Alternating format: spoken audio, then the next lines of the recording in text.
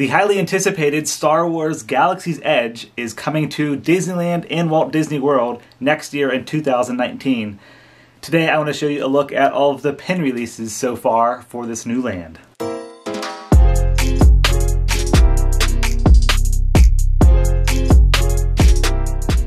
Hey everyone, it's Ryan from Disney Pins Blog. Welcome back to another pin video. So we have an exciting one today. I actually have all of the Star Wars Galaxy's Edge pin releases so far to date.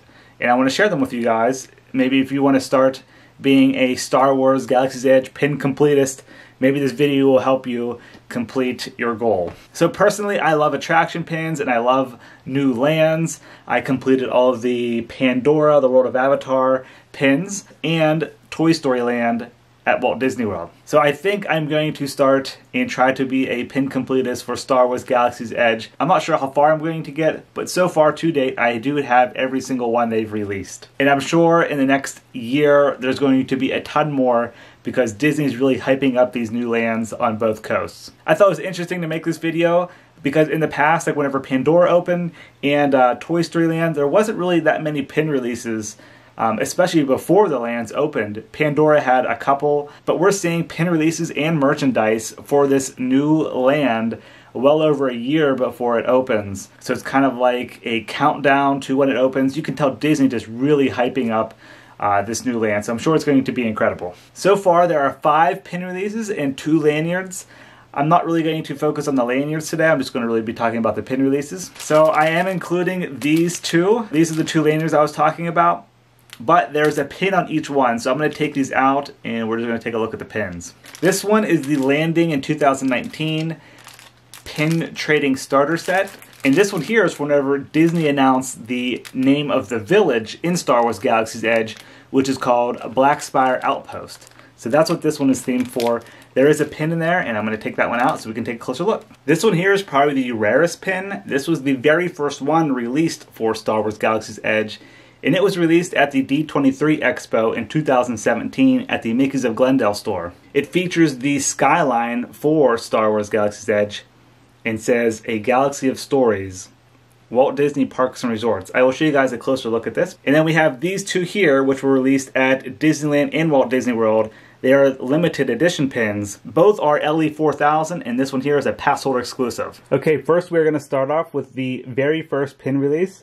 Like I mentioned before, this is the WDI Mickey's of Glendale release for Star Wars Galaxy's Edge, and it features the skyline. This was themed to A Galaxy of Stories. Basically, whenever they were introducing the new land, this was the very first merchandise, where you just kind of have the skyline, you have the Millennium Falcon cruising in there at the top, and yeah, this was exclusive to D23 Expo.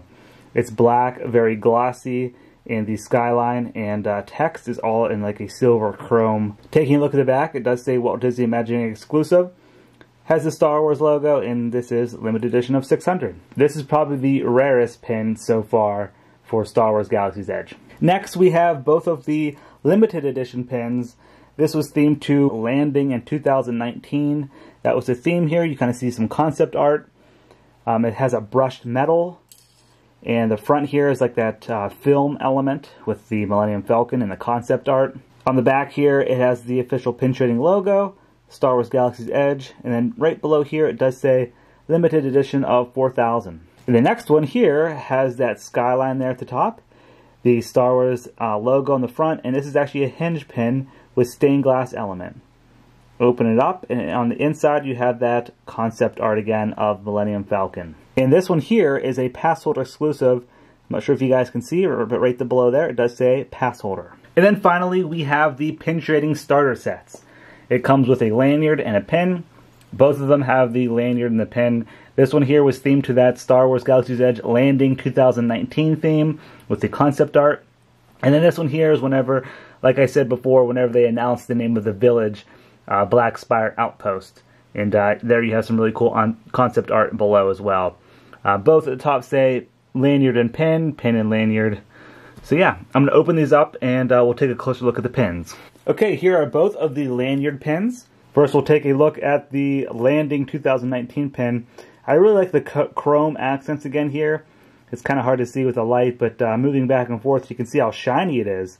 just the outline of it, the Star Wars logo itself, and then down below where it says landing 2019, just very shiny. The Galaxy's Edge in blue there really pops with the black background. And on the back, this is just an open edition pin.